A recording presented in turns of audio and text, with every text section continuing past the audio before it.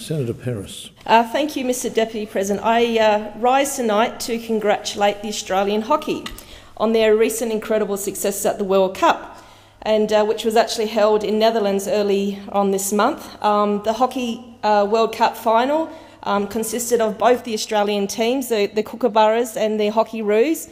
Unfortunately, the Hockeyroos went down 2-0 in the final against the Dutch, and the Kookaburras got up 6-1, which was a huge victory given, and they retained the World Cup, winning back-to-back victories. And it was a huge effort for also the Hockeyroos, given that they went into the World Cup ranked number 5 in the world. Mr Deputy President, many people talk with success in sports to the Northern Territory with AFL football. That is true. However, the great amount of champions that have come out of the Northern Territory is around hockey. Hockey in the Northern Territory has a very long and distinguished history from Alice Springs. No, it is hockey, I'll get to that. Nhulunbuy, Katherine, Darwin, and the game has been rightly so enjoyed throughout the whole of the Territory. The game of hockey, Mr Deputy President, is a great community enjoyment within the whole of the Northern Territory, and it's been great for the individual achievements far and beyond any expectations held by a hockey community in the Northern Territory. As a sport for girls and boys, men and women, hockey is a great family sport, and I know that for a fact, given I started playing hockey when I was 4 years old, and both my parents and all of my family played.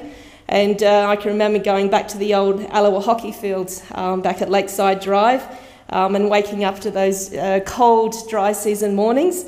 The friendships that I made through the sport have been long and lasting, and I still certainly catch up with my hockey teammates from my junior playing years and quite often reminisce about those great times that we had playing this fantastic sports. I was once told by one of my Australian coaches that you won't make a lot of money playing sport, however you will make lifelong friendships, and this is very true.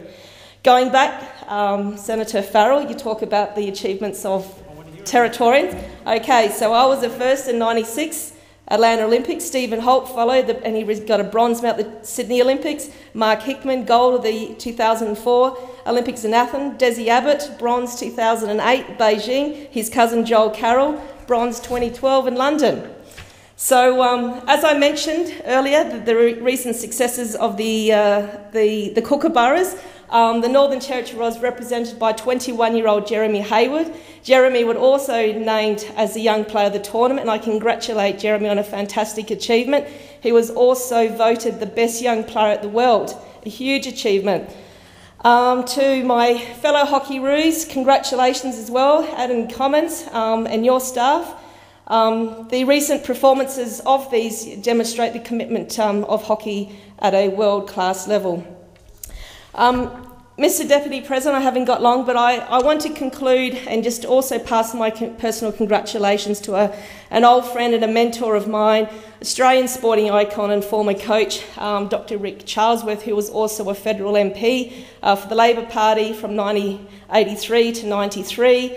Charlesworth once said that he retired because he never became a minister. But they often say, Mr Deputy President, when one door closes, another opens. And thank God the door that closed opened, and he became my coach for the Hockeyroos.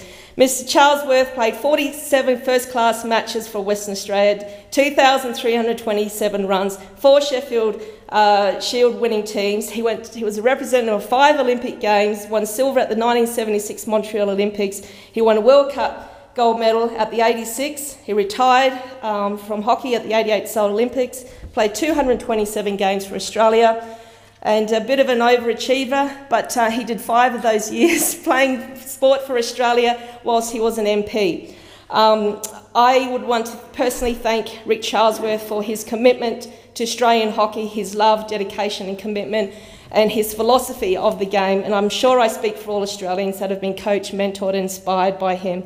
I thank you, Rick Charlesworth, for the 3 mentors you taught me in my life and that I still carry with me every day. And they are, Mr Deputy President, a poco, which is Spanish for little by little you can achieve big things.